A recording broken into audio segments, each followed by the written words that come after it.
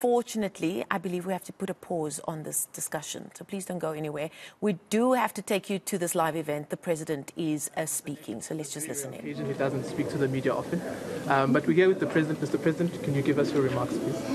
Well, I've come here to pay my condolences following the passing of our brother, Tiego Moseneke. Yesterday I had the occasion to phone Judge Moseneke to pass on my condolences. It was a very sad conversation over the telephone because he was sad, so was I, because the loss of a brother to him is something that is quite devastating. And I also felt great and continue to feel great sadness because I knew Tiego Moseneke. He was one of the fine young people that have been produced by our country. He was in business, but our association with him is that he was a very loyal member of the African National Congress. And I've just come out of the National Executive Committee. They allowed me to come and pay my condolences, as did the Deputy President yesterday.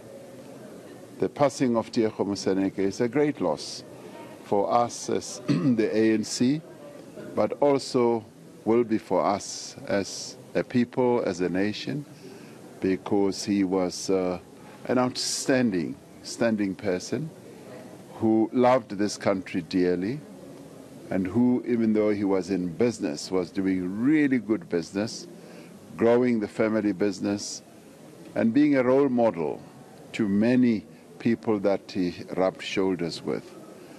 I have great respect for him as a human being, and will be among those who will miss him dearly for the attributes that he had as a human being: great compassion, very bright and a hard worker. And so his passing was a bit too early, I wrote in the condolences book, and we will miss him dearly. So that is why I'm here, and been pleased also to meet his widow and his children. Lovely family.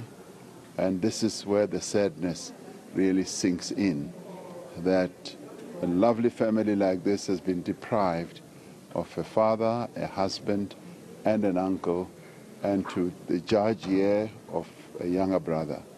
So this is a moment of sadness. But I guess on Wednesday, people will have the opportunity to celebrate his life, because that is what we should do as human beings.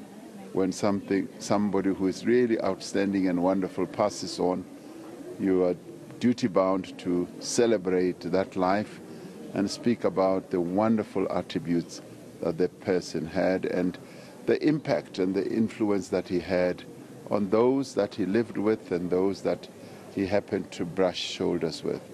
So that is what has brought me here. And I'm glad the family has welcomed me in the way they did, and we passed our condolences.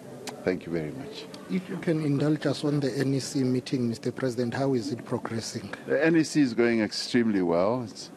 It's a new NEC, as you well know, and our discussions are quite substantive. As it is now, they're discussing a number of issues, and we will be able to issue a statement on Monday. So wait for that, and the discussions will have ensued on all manner of things. And it's a really wonderful meeting, good spirit, and people are contributing a great deal.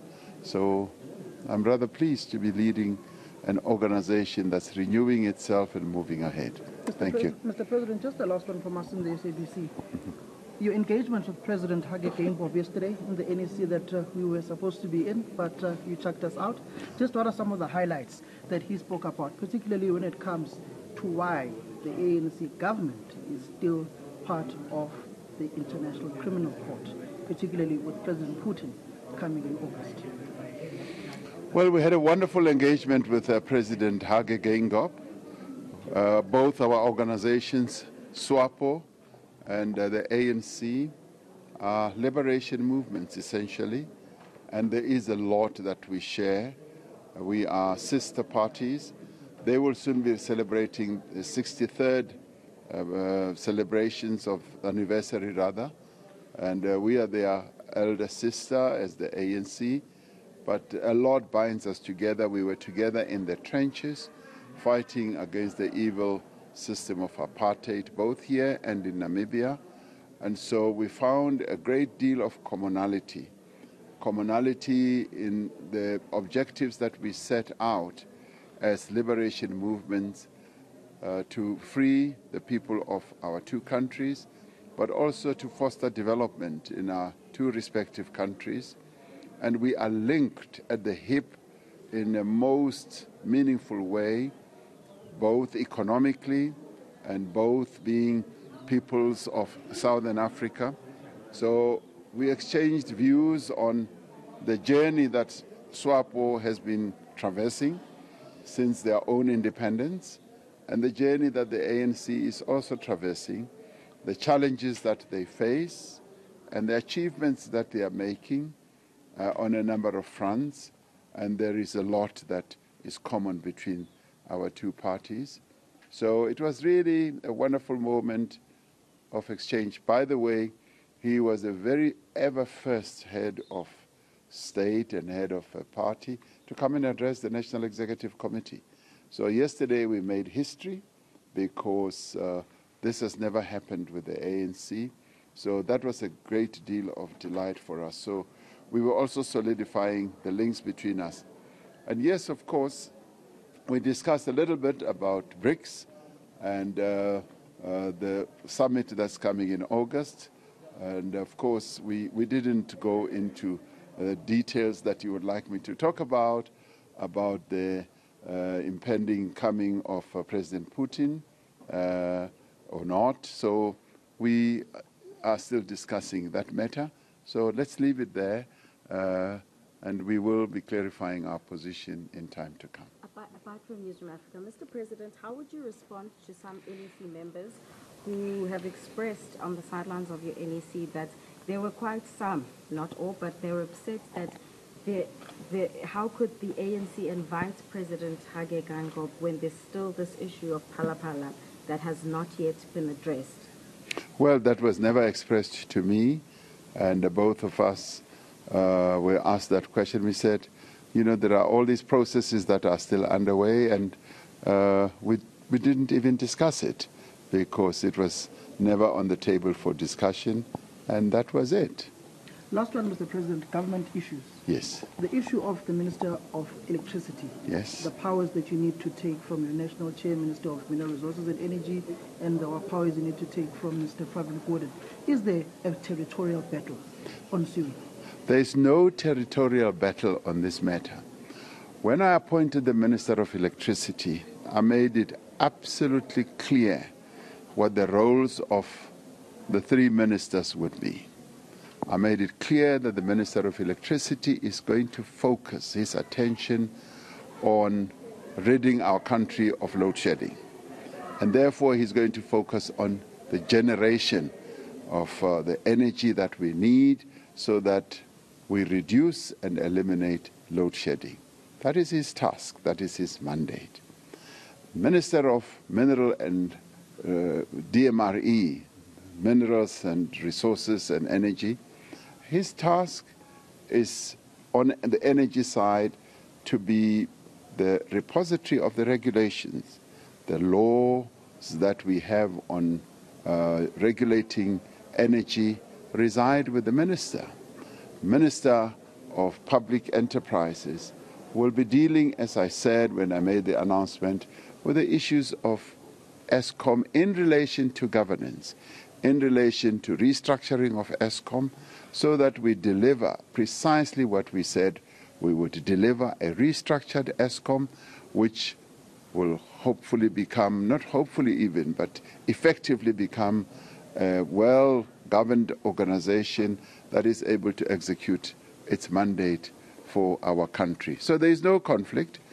And of course, in the media, there's talk of this conflict and that conflict.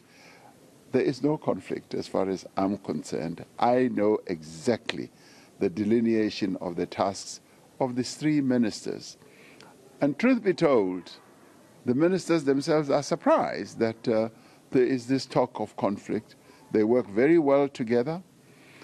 And in many ways, for me, this is a good architecture because it enhances integrated government, joined up government, so that the three of them are able to address this national challenge that we have, working together from three different aspects. So there's no conflict, there's no crisis, government goes on and the work is underway. Thank you very much. Well,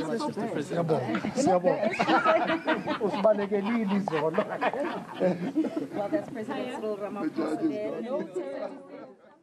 Rather jovial scenes there on the sidelines of the president making those comments on various issues of national importance, including the electricity crisis and, of course, the ongoing ANC-NEC meeting. But the president is speaking in Pretoria there after visiting with the family of the late Tiego Moseneke, a well-known businessman and activist in his day, who's passed away rather prematurely. So I'm sure our colleague there, Siphamandla Goge, on the sidelines there as well, will be wrapping all of that for us and bringing us the very latest a little later on. Let's go